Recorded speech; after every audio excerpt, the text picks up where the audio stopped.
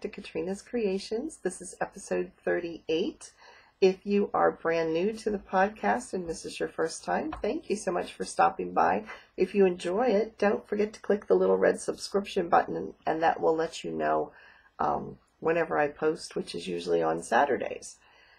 If you have been watching me or are a returning subscriber, thank you for coming back despite all my mess ups on my videos. So thanks for putting up with me and coming back again each week to watch. So this week I'm doing things a little backwards. Normally I show my finished objects, but I'm going to start with my works in progress so it can segue a little bit into the knit along, which ends this week. So I finished my banner unfurled, which I'll show you in a few minutes, which is for the knit along. So when I went to knit night this week, I didn't want to take anything overly complicated, and I needed something with a little bit bigger needles because my hands were killing me.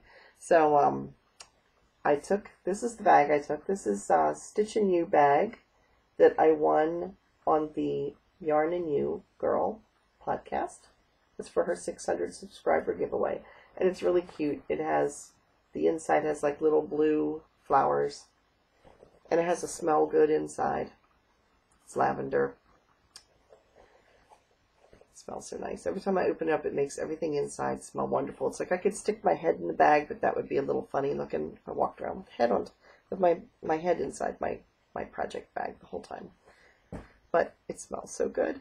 Anyway, I've been working on socks. I am doing the, I did that and got fuzz in my nose. There's a good reason why I shouldn't walk around with a project bag on my head. This is the blueberry waffle sock.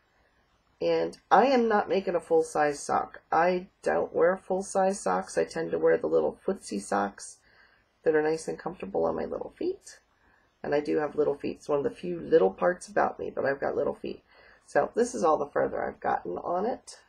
It's just the cuff, and I'm separating for the heel. Because like I said, these are just the little footsie socks. And the yarn that I am using is Crofter DK. Like I said, I wanted to knit something with a little bit bigger needle, and these are, I believe, 3.75 millimeters. And these are 9.5 inch chaigu, or chaigu, whatever. I didn't know if I would like knitting on 9-inch needles. I thought it would feel awkward because you kind of are holding them like this, but it actually doesn't. It feels pretty normal, and it really goes fast. But this is sold by Sirdar, and it is called Fair Isle Effect DK. It is 60% acrylic, 25% nylon, 15% wool. So I thought they'd make nice, cozy, fuzzy, like slipper socks.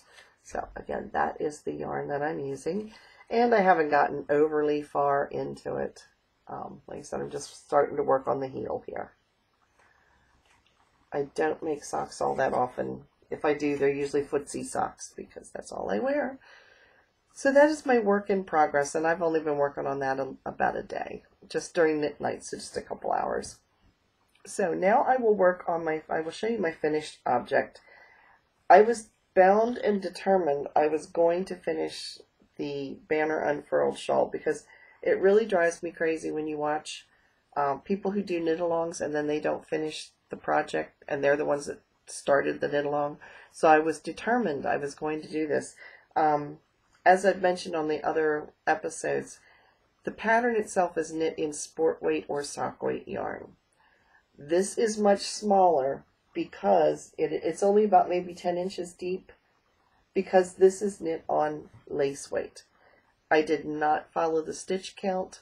I followed gauge count for this. So I basically measured it against another shawl that I made of the same pattern that I made in fingering weight. So altogether I've made this pattern in what I designed it in, which is the sport weight, but I've also made it in fingering weight and lace weight. The lace weight I would never ever do again. It took me forever. I think I've worked on this between 1.5 months and 2 months and got tendinitis from doing it because I had to use like size 2 needles. And by the time I finished, I think the original pattern, you have a little over 100 stitches, maybe 111, 120. I had over 230 stitches by the time I finished this to go all the way across. So, but it is finished, so I'm going to show you the whole thing. It begins at this side. I have not woven the ends in yet all the way across because it literally just finished blocking this morning. I blocked it last night and that's when it dried. So I got all the beads in this week. I have a progress keeper in here somewhere. Must be on the other side. So here's where the peak of it is, and then it comes across. Yeah, here's my progress keeper. This is where I was last week. So I did all of this, but like I said, it's over 200 stitches all the way across, plus I had to reconfigure all the beads because, of course, the stitch count's different, so that meant all the bead count was different too. I did change something with the picot edging. It has a picot bind off. Technically, following the pattern, it should have fallen that it would have been in the white. But I thought that the white was so like bold, kind of in your face compared to the blue, that I just was afraid it would be too much white. So I went ahead and I liked the blue, and the blue was the more expensive of the yarns, so I wanted to make sure I try to use a lot of it. So I did my picot bind off. And you can see it here, it almost ruffled because it's such a thin yarn, because it's lace weight, that by the time you put the bind off, it actually curls. It looks all like ruffly. I mean, I'm happy with it, but it took forever. I spent maybe 5 hours doing nothing but the bind off. Yeah, it took a long time to do that many stitches. So it is finished for the knit-along, and this is going to my daughter-in-law. I'm just going to put it on shortly just so you can kind of see what it looks like. That's what it looks like when it's done. So, but this is going to my daughter-in-law, Renee. And she does watch the podcast, so just pretend you didn't see it. Act surprised at Christmas time. So, anyway, it's finished. I just have to go back and weave the ends in. So, that one, and it is very soft, and it's very, very lightweight. I mean, you could wear this in the summertime. It is wool, but it is so light that you could get away with wearing this in the summertime with no problem. It really wouldn't. It's not as heavy as the other ones because, like I said, it's a lighter weight yarn. So, as I said before, the knit-along is finishing. It actually ends tomorrow, July 30th. And in order to enter, if you're finishing it up, get your entry in, you need to join my Ravelry group and post in the Katrina's Creations Ravelry group a picture of your finished project and tell me what kind of yarn you used. We have 4 entries so far, and I know there's another lady that finished hers, but I don't know if she'll get it posted into Ravelry in time. So yeah, if you can get them in there, get them in so you are entered in the drawing. I will be using random.org to draw, and the video will go up Monday morning as far as who won, and I'll give you the information Monday morning when it comes up as far as how to get in touch with me. The prize again is the project bag with the stitch markers and the progress keeper and the skein of primrose yarn. We could all say this together by now because I announced this like I don't know how many times. So yes, so this is the last time you'll have to actually listen to me tell you what you're going to win. So that being said, I should have been working on baby clothes this week. Nobody in my family's pregnant, so that's not that that wouldn't be a good thing, but nobody in my family's pregnant. But we have 4 girls at our church that are all expecting. I'm glad it's not contagious. But anyway, we're having a baby shower for one of them tomorrow night, and I've got all that baby yarn that somebody gave me. But I was so busy working on the banner unfurl that I never got it finished, so I had to cheat and go buy a gift. Yeah. So normally I try to knit like a little baby sweater or something for everybody's firstborn baby that has a baby at church. I didn't get to it this time, so oh well, my bad. I'll have to work on that one. So Yeah, it's funny when I went through the change of life about 5 years ago. I started through it at about 46, 47. My husband got worried that maybe I was pregnant, and that's why things weren't happening.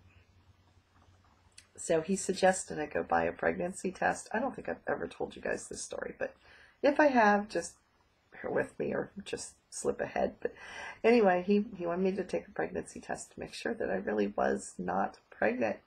So I went to the dollar store because I thought I am not spending a small fortune on a pregnancy test. I've never used one in my life. I don't even know how to take a pregnancy test.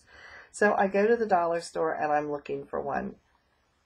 There was no way I was going to ask somebody where their pregnancy test was. You know, old lady, gray hair, not asking where a pregnancy test is.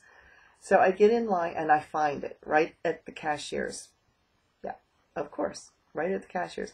The lady looks at the pregnancy test, looks at me and goes, "Oh, is this for you?" And I'm like, "I sincerely hope not." So she says, "Well, you know," and there's this whole line of people standing behind me. Of course, you know, it couldn't be like just her and me having this conversation. No, she's discussing my biological clock with everybody who's standing in line going, "You know, there was a lady who came in here a few years ago and she had twins. She says, you'll have to come back and let me know how that works out." I was like, "Yeah, I'm going to do that. You're a total stranger. I'm not going to come back and tell you how things worked out." Anyway, I get back home and I go into the bathroom and my husband's standing outside the door and I'm doing the test and he's like, "What's it say? What's it say?" I said, I think it's a negative. The door opens up and he hands me a telephone and says, "Call your daughter." If anybody knows, she does. My daughter has 7 children. At that time, I think she had like 4 or 5. So he hands the phone back into me and he goes, "Call your daughter and ask her." So I get on the phone with my daughter and she goes, I'm explaining to her what's happening. She says, "Let me stop laughing first." She says, "Would that be funny?" I said, "That would not be funny." So she says, "Okay, Mom, if it's negative, it's negative. You have nothing to worry about." I said, "Okay, well, that's a good thing." So she says, "Oh, now Dan's laughing." That would be my son-in-law. She says, "Yeah, you know, it's been the family joke ever since." So, yeah, but I was definitely not pregnant, so that was a good thing. That would be like a shock at this point. So, grandchildren are a lot more fun. Not that I didn't enjoy being a parent, but grandparenting is so much more fun. Which reminds me, next Saturday, my son and my daughter-in-law are coming in with the four of my 11 grandchildren. They are going to be coming in this Monday. So next week's podcast, there will be one, and I am going to be talking about yarn shops. I'm actually recording it today because they'll still be here, and the room that they stay in is the room that is my craft room and where I record the videos. So I'm actually recording it ahead of time, but it is going to be a trip itinerary of where we're going on our vacation and the yarn shops I'm going to hit, what I'm looking for in the yarn shops, and it's also going to be like tips and tricks for going on a budget on your vacation. So I'm going to kind of show you. I used to have an organizational blog because I like to organize things. So I like to plan things out, and I mean, I plan things to the minute. I tend to be very organized that way. So I enjoy planning our vacations, and so I'm going to share some of how I do that and how I save money and how to check to find out decent hotels at really good prices. So if you're interested in that, make sure to stop by next Saturday because that's when it's going to post, even though I'm recording it today. So there still will be something to watch next Saturday. So on to my new craft. I was watching, there is a series on YouTube. It's on British TV, I think BBC maybe, or I don't know what their channels are like over there, but there's a TV show called Escape to the Country. It's kind of like House Hunters, but English version of House Hunters. And they go to these, I mean, like here in the US, a house that's considered old is 100 years old.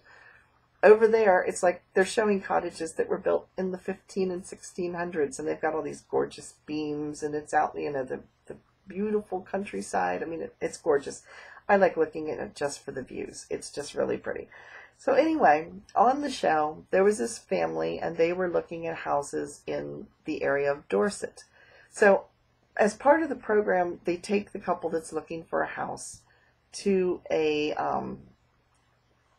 to some kind of interest that's in that area, something it's known for. Like, if it's an apple area, they talk about, making apple cider or apple juice, or, they do different things like that, like little field trips, and they follow it. So when they did Dorset, they talked about the Dorset button industry. I had never heard of it before, so I had to Google and find out what Dorset buttons were. And then I discovered a brand new craft, and I'm having fun with it. So let me show you my Dorset buttons. This was my first attempt.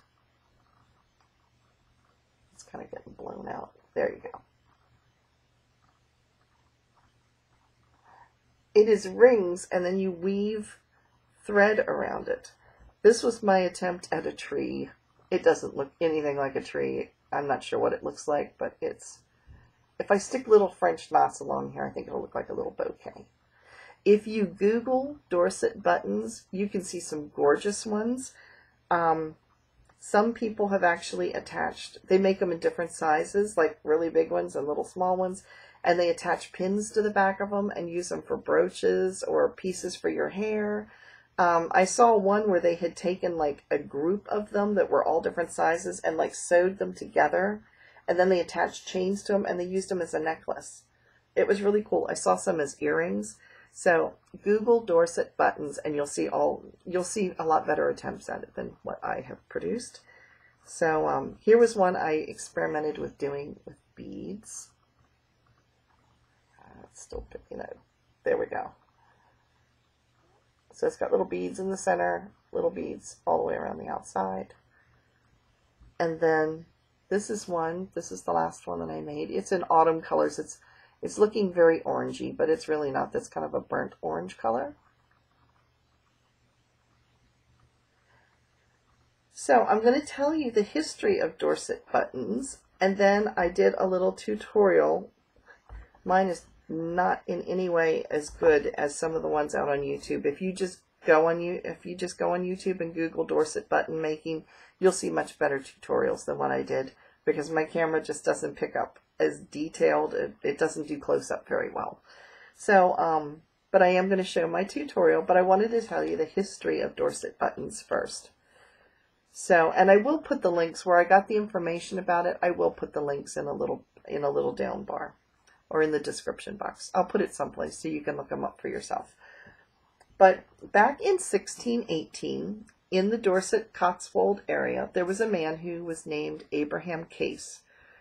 And Abraham Case, when he was off to war, he saw a lot of the uniform buttons were coming off of the officers and off of their uniforms. So men were creating buttons for the uniforms by twisting fabric around a frame or a ring or something like that in order to create a button so that it worked. Okay, that is one story of how they got started. Another story says that he was influenced by the Brussels lace that he saw. So I'm not sure which story's right. But in 1622, he married, and he and his wife settled in a town near Shaftesbury, which I have no clue where that's at, but it's somewhere in Dorset. And he started the Dorset Button Company based on the ideas that he had gotten from when he was a soldier. So the buttons were made originally, they did not originally look like these. They originally were made from sheep's horn and fabric and thread. And of course, Cotswold has lots of sheep, so that was in abundance. So they were called high tops. In other words, how these buttons are flat, the buttons in it, you can see some of the high top buttons when you look on, if you just Google the Dorset buttons. Some of them, they almost kind of look like a little bundt cake, is what my granddaughter and I looked at, and we both said, it looks like a little mini bundt cake, because they actually kind of puff up over, they stick out, they're three-dimensional, they're not flat. But those were called high top or button, or Dorset knobs, and they do kind of look like a doorknob. And they were kind of conical shaped, and they were first. Then the flat buttons came later. And it was a cottage industry, so a lot of people in the neighborhood were making them, in their cottages in the evening and supporting themselves by this. But in 1699, there was a law passed that, and I'm going to read to quote it, it said, preventing the making or selling of buttons made of cloth, serge, drugget, I don't know what that is, or other stuffs. This actual law remained in effect for 200 years until 1899. Nobody really paid much attention to it because apparently buttons continue to be made, so they pretty much ignored it because it affected thousands of people. Buttons were continuing to be made despite the law. So in 1730, the grandson of Abraham Case took over the company, and at that time, instead of using whatever they were using as a frame, which I think was made from the sheep horn, they started using metal rings. And the metal rings were actually imported from the Midlands of England.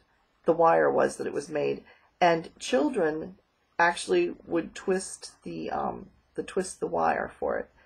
And the children that twisted it were called twisters. There were solderers who would solder the ring together. They were called dippers. And then there were stringers who would string the rings together to be sold as, like groups. Like they would put them maybe in groups of 20, they would string them together, so that was how they were shipped to the distributors. So it was an industry at that point. It branched out to quite a few towns. When they first got started, there was a man named John Clayton who Peter Case had to organize the workers at home, and at that time there were 700 women in the area that were making buttons. By the end of the 1700s, there were over 4,000. So this was a massive production. There were factories, or called depots, that were opened up all over the UK. William Hillier Case was the last of the Case family of the button industry. He died in 1912, and the family money that the Case had, apparently there is some famous streets in Liverpool called Cases Street and Clayton Square. Those were named for the Case family. So that part was interesting, but it's somewhere in Liverpool, so I don't know. I've never been outside of the United States, but I'll have to Google it and look at it and see what happens. I use Google Maps all the time. I live vicariously through Google Maps, going through the street view and looking at things. So anyway, button making machines were invented between 1820 and 1844. So by that time, the button industry had kind of hit its peak as far as a cottage industry, so it started dying out after that. Button making by hand declined, and this year the United Kingdom declared Dorset button making a heritage craft. It was an endangered heritage craft, and this was declared by the Heritage Craft Association. So all the more reason to learn how to make Dorset buttons, because apparently it is considered an endangered heritage craft. So that's why I started experimenting, because I just thought it would look fun, and I was like, if you want to attach unique buttons to your shawls or your sweaters and things, this might be a way to do it. So I'm going to insert the tutorial now. Marker that I got at Joann's. I think I used a coupon for it. It is 1 inch from the outer diameter. I have an embroidery needle, the larger ones, and I've looped my thread so that the end of the thread is the loop, and I threaded the two ends through the needle. So that way when I loop it through, it will form, I don't need a knot. I will just put a slip through the loop. So you go down through the hole,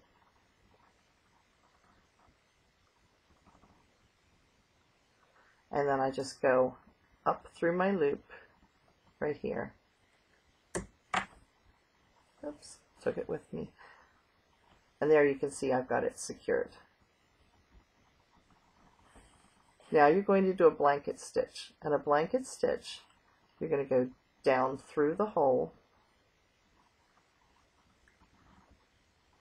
and then you'll have this the thread that you're pulling through, you're going to come up through it.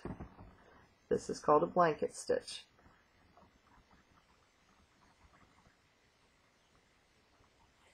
So you can see a little bit there. It forms like a little catch at the top here. So I'll do that again. You go down through the hole,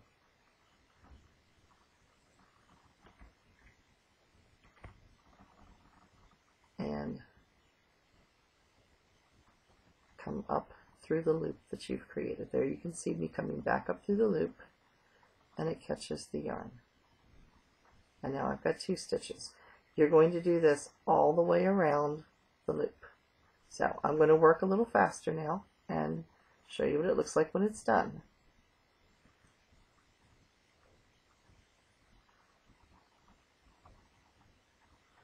Down through the loop, up through the loop that I've created,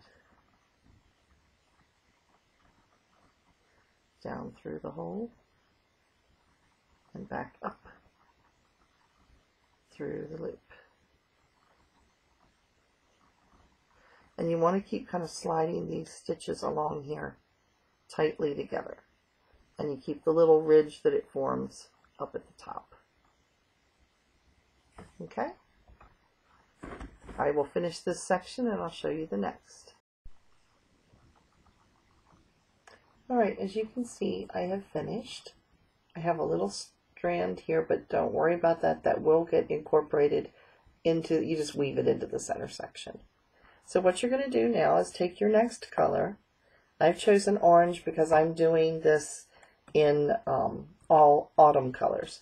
So again, I have put, this is the cut section of the thread, and I've put the 2 ends of the cut section through the needle so that I have a loop at the end. So once I thread the needle through here, I will not have a knot.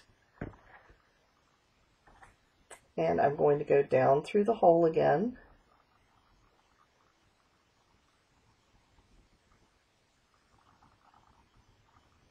And I'm going to pick up the loop, just go through it.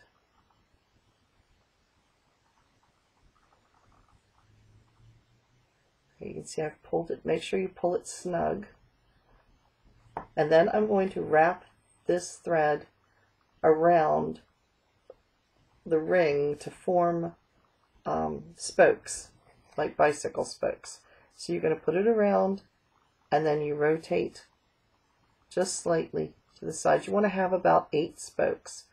Let them crisscross in the middle, and come around. Every time it crosses the top, the back will not look the same. You want the spokes to look right on the front. So you're going to go across and rotate it, and then go across and rotate it.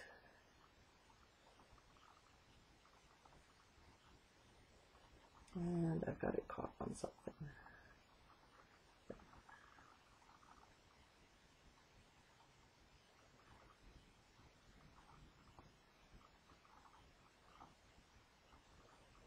Okay, there you can see I have 8 spokes. The back is a mess. Just ignore the back. It'll end up looking straight once you get everything woven in. So now you're going to come up through the back, and you're going to go in one spoke, and then you'll go across to the spoke right across. So you're going to come up through one and down through the other. You're basically forming the hub of your wheel. And this is going to hold all of your spokes in place, but you want to do it tightly.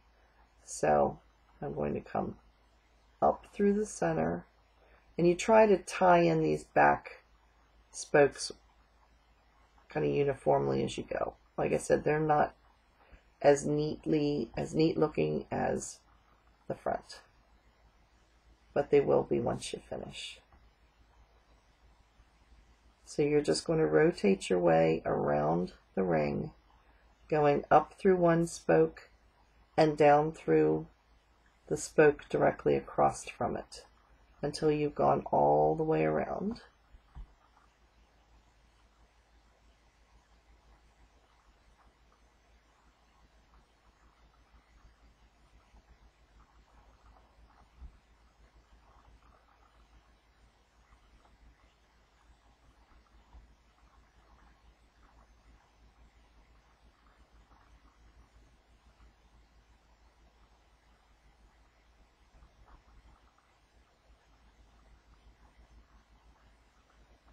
And don't worry if your hub is not exactly in the center, because as you weave around, it kind of straightens itself out. So here's what it looks like now. And my thread is in the back. And now I'm going to start with the same orange. And I'm going to, you're just going to weave up and down all the way around in a circle. So it's just going to be under and over, up through a spoke, down through a spoke, and go all the way around.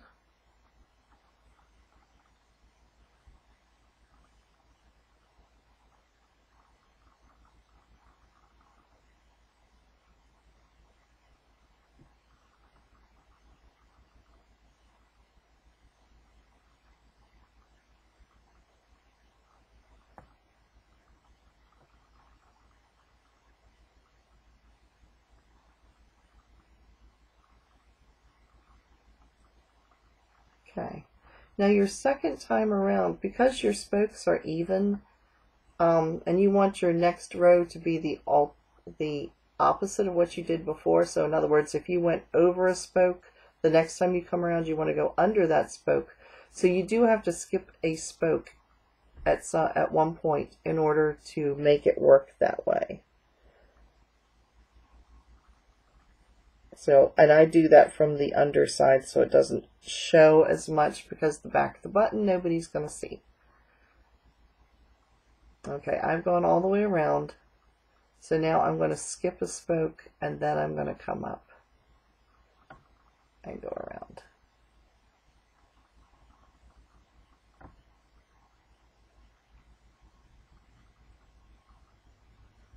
So that if I went over a spoke, this time I'm going under the spoke.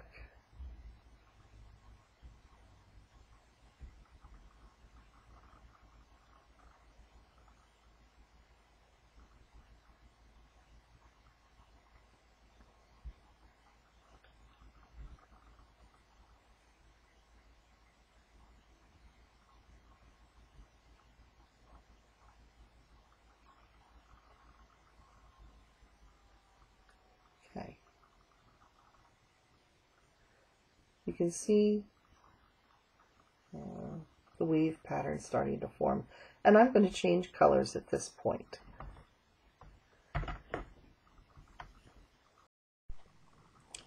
Okay, I've changed to green, and again I've threaded my needle the same way that I did before. I'm going to come up through the back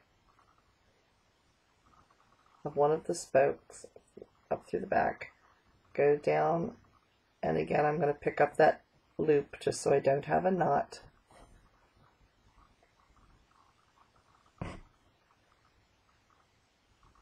And then I'm going to continue weaving all the way around,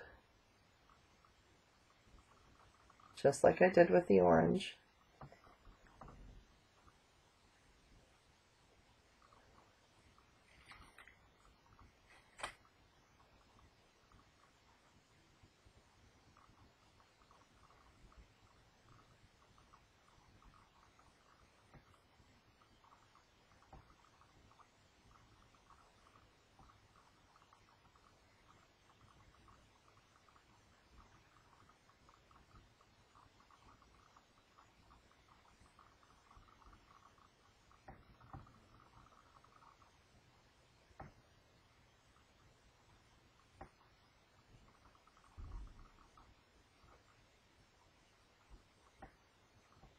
You can see I've gone all the way around, and now I'm going to do the opposite. This spoke here I went under, I'm now going to go over, so I'll have to skip a spoke in order to do that.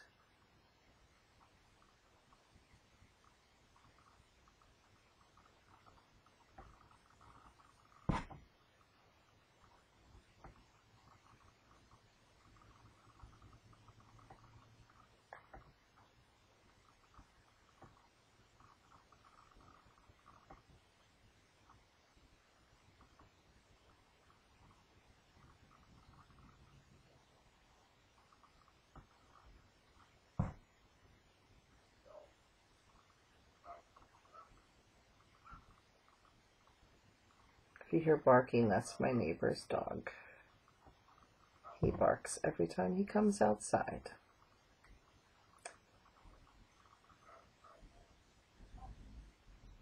Okay, I've gone around twice, and here's what it looks like. It still looks slightly off center, but it will kind of adjust itself as you go. And you can always go just go back and forth like you would short rows to fill in the difference. So I'm going to do a few more rows of this green, and then I'll come back and do a final color. Okay, my last color is a dark, kind of an umber or a burnt orange. And I've attached it the same way I have with the other ones. Now the back, where you've got all these little threads, I just hold them alongside the back of a spoke so that as I'm weaving over and under, they actually get caught up and woven in, and then at the end I just trim them, because this is the back of the button. It doesn't need to look as neat because nobody's going to see it anyway. But here's what the front of the button looks like so far. So we have yellow, and then I have orange and green, and now I'm going to have a dark orange on the side. So again, I'm just going to do the same under and over method that I did. I started with an over, so it goes under and over, and I'm going to do a few rows of that just to finish the button off.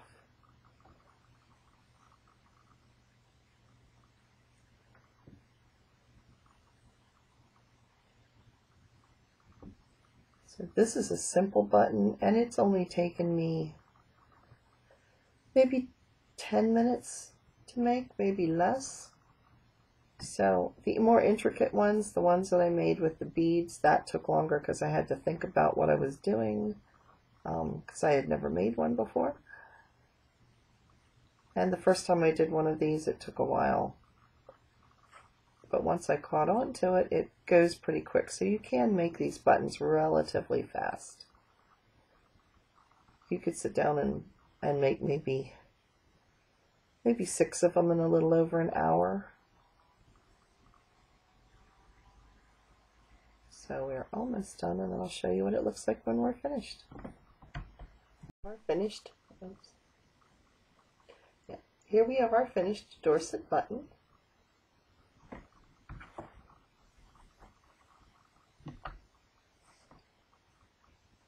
This is the back. It's not as neat. You can take and use your needle and kind of thread through the back. Like I said, it's the back of a button. No one's going to notice that. So if you mess it up, it's not a big deal. So you could do these in any colors. This one, can't get it too close. It gets too blurry. My camera is not the greatest for tiny work like this. And that's kind of what it looks like straight across. It's pretty flat. So there is my button tutorial.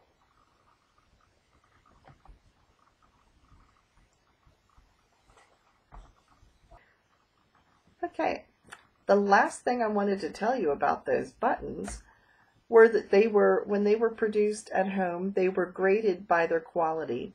If they were the finest export quality, they were put on, you know how when you buy buttons in like Joann's or in a sewing store, they're on a little piece of cardboard. Okay, the cardboard was in different colors, and the different colors determined what quality the buttons were. So if they were on pink cards, they were the finest buttons. If they were on dark blue button or dark blue carding, they were a mid-grade, and the lowest grade were on a yellow card. And a good buttoner could make 72 buttons in a day and earn 3 shillings. You saw how long it took me. It takes me about 10. You could maybe make 6 of these in an hour if you got really experienced. So, yeah, that's a lot of buttons to be making. At the speed I'm making them at, that would mean I would have to work